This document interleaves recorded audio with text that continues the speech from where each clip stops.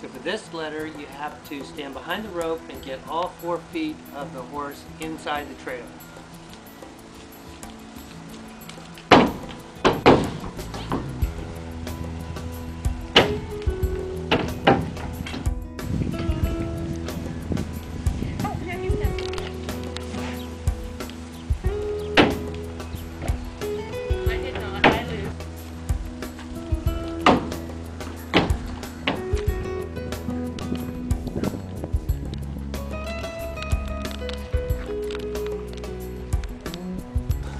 Came across this trail obstacle.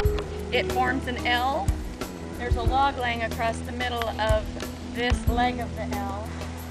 What we've decided to do is go to the far side, back up down that edge, make the turn at a back. We're then going to pivot on the hindquarters and trot out forward, trotting over the log.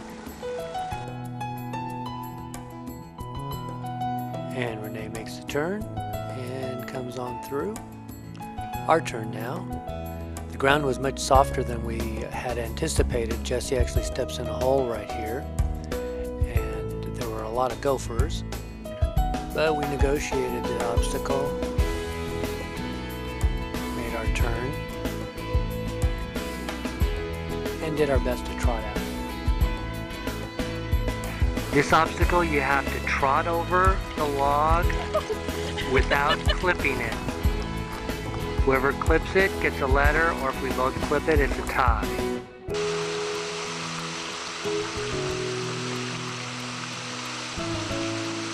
We were looking for a scary place to do the mounting block exercise, and this weir bridge seemed to fit the bill. There was water flowing underneath it, and it made a pretty loud noise. So here's the mounting block exercise. Both horses seem to do pretty well. We've moved on to the next obstacle.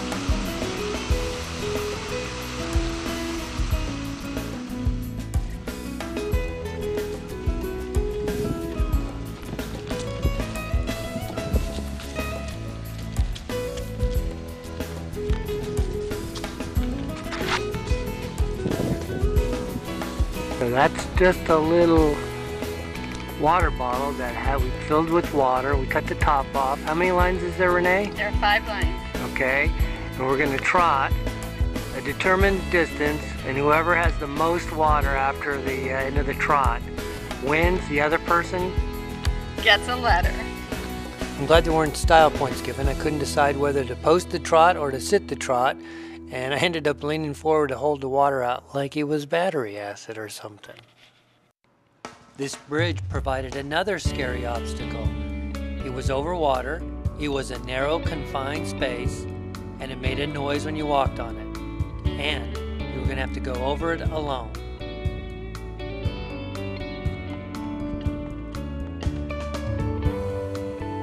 Dusty initially balked at going over the bridge by himself.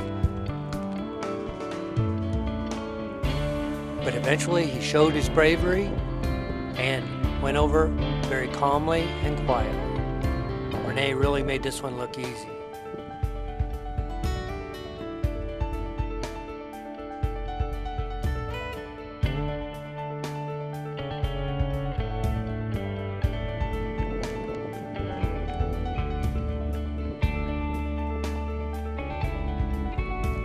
And then it was our turn. I could have cut all this out and just showed you her calmly going over the bridge. But one of the things I learned while watching this over and over again as I was editing it is that my technique breaks down out in the field. Jessie didn't want to have anything to do with this bridge. She didn't want to look at it, she didn't want to be near it, certainly didn't want to cross it. This bridge is part of a bicycle path, and a bicycle could go over this bridge at any time. They actually have the right-of-way. Renee is looking through the camera and can't see anything, and I had to keep an eye on the path in both directions, so I was a bit distracted. When she didn't want to go over, I thought I'd work her back and forth and make that entrance of that bridge look attractive. When that didn't work, I got off and tried to do the sending exercise. Figured if I could get her calmly going over this threshold from the ground, I could easily do it under saddle. We even went out in the middle of the bridge and worked out there. It was about noontime and it was 95 degrees. Here we are. I was sure I had it solved this time. We're ready. We're going to cross this bridge. Oop, nope, not yet. She needed some more work.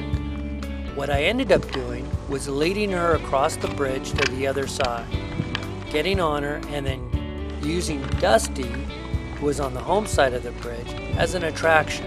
She crossed that threshold, and finally, after take 26, here's the final product. We even trotted a little.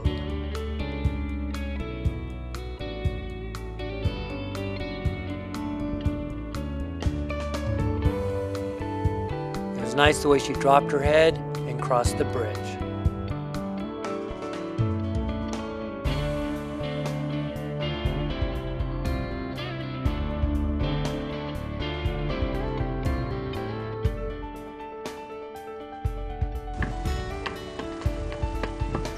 Tried to get some bonus points for side passing. Was it worth it? Too late. Renee got 1 letter for the trailer loading. I got 1 letter for the bridge crossing. So we ended up even. Wait for round 3.